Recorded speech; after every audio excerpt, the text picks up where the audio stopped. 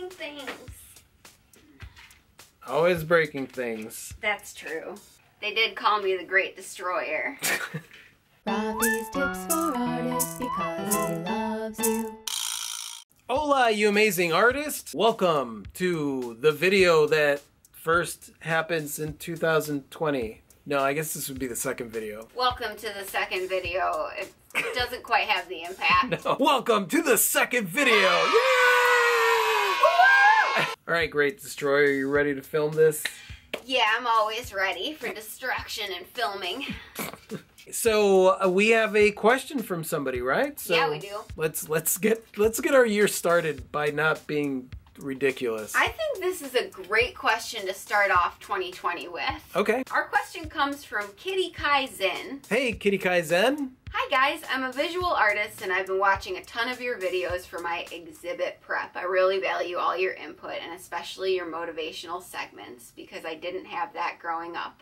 Here's my question. How do you balance time for all of your artistic endeavors? I and many artists love many types of art, but struggle to find time for the ones that aren't the core of our business. That is a brilliant question, especially on the heels of the last video that we did for the new year, because last year was quite challenging. We had a lot of projects going on. Yeah, and the truth is, I don't know any artists that are not interested in multiple things. Problem is that a lot of artists are told that you should focus on just one thing, and that should become a master of that one thing. Jack of all trades, master of none. Yeah, which is hilarious because that is actually supposed to be a compliment, right? What is it? Jack of all trades is a master of none, but oftentimes better than a master of one. It was intended as a compliment. Yeah, see? Booyah! For whoever says that. I think the biggest challenge is being able to balance all those things because a lot of the artwork that we work on is very labor intensive. If I'm working on a painting or I'm writing a book, or I am doing a video, all of these things take a lot of work. Yeah, and a lot of artists struggle to just do their one thing and balance that with their lives. Yeah, with their lives, especially, you know, like if they have kids or they have other responsibilities or they have another job. No matter what it is that you're doing, you have to find the joy in it. And I think that that is the secret to being able to do multiple projects instead of just focusing on one. A lot of the projects that I work on them because it's something that I feel passionate about.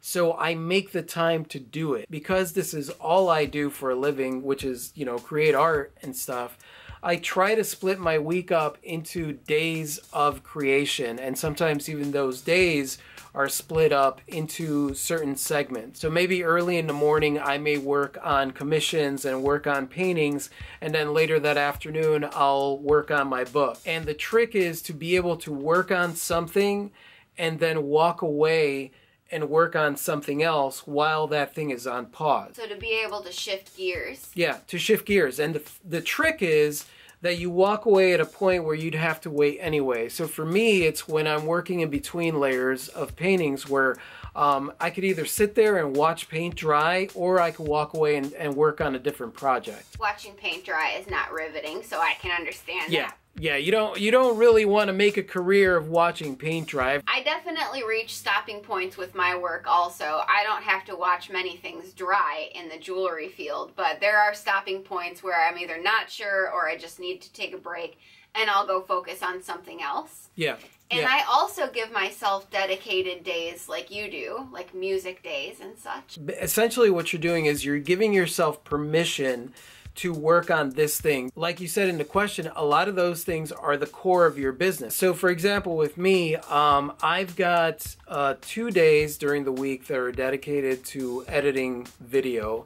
And then we film video sporadically throughout the week, depending on what topic pops up or what it is that we want to film. And then I have full days during the week that are dedicated to working on my artwork or doing any kind of writing. And then I have one day that I dedicate to business stuff, the website, and doing t-shirts and updating the store online and different things like that, which are still very artistic, but those things need to get done. So I give myself days to be able to do it. And then I have several free days that I do anything that I want to. And I also have stuff that I enjoy doing, but like it's more of a sporadic thing. So like maybe once a month I have like a sewing project that I'm working on. Or pretty soon I'm taking a class, a needle felting class. And that's just a one-day thing, but it's something I'm interested in. Yeah, because guess what she's going to be making? You guys know our little cute goggles? Goggles, they think you're amazeballs. She's going to make little furry goggles. They're going to be so fluffy. Pretty much if you are working on a project, and I understand because a lot of times there are certain projects that I will put the other projects aside until I get that project finished, and it may take me about 3 or 4 days to work on that and get it done. But because I keep those days in mind, I know that, okay, if I'm going to work on this for 3 days, then I need to compensate for that and make the other things a priority when I'm done with that project. It's not putting things off indefinitely. It is putting things off temporarily until you could get to them when you're done with that project. It's still, there's a lot of balancing and tweaking that goes on. You also have to remind yourself that sometimes during a day, there's plenty of hours where you could work on one project in the morning and another project at night. And sometimes you don't have time for things, and that's okay too. Yep. So basically what we're saying is block out time for the things that you want to do, and even make yourself a schedule for it like we do. But we're on like Mach 154 of our schedule, but we keep tweaking it so that it works for us. Yeah. And also be willing to be flexible because you don't know what's going to happen during a day. In my book, I talk about something called the Fantastic Four list. And basically what that is, it's 4 things that you want to get accomplished. So for example, if I am working on a book, but I have paintings and different things going on, the book will make it onto that list.